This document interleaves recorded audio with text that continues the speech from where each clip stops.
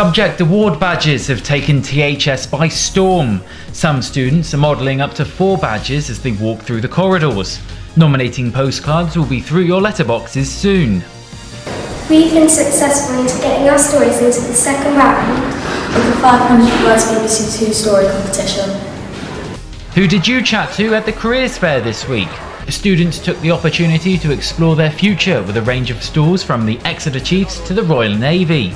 Mobile phone packs, footballs and cinema tickets are just some of the many things on offer as students took charge of the class chart store again this week.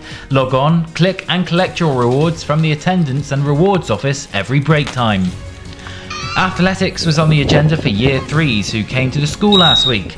They were supported during the day thanks to the Sports House leadership teams. We won the semi-final against Kings 4-2, we're now at Exeter. Yeah, we want to try and fill the stadium, so come and watch us. Get your letters at the admin office next to the reception. First come, first serve, be there. And it looks like X are doing a Leicester City. The points are there to play for, but you wouldn't want to bet against them as we head into the late stages of the season.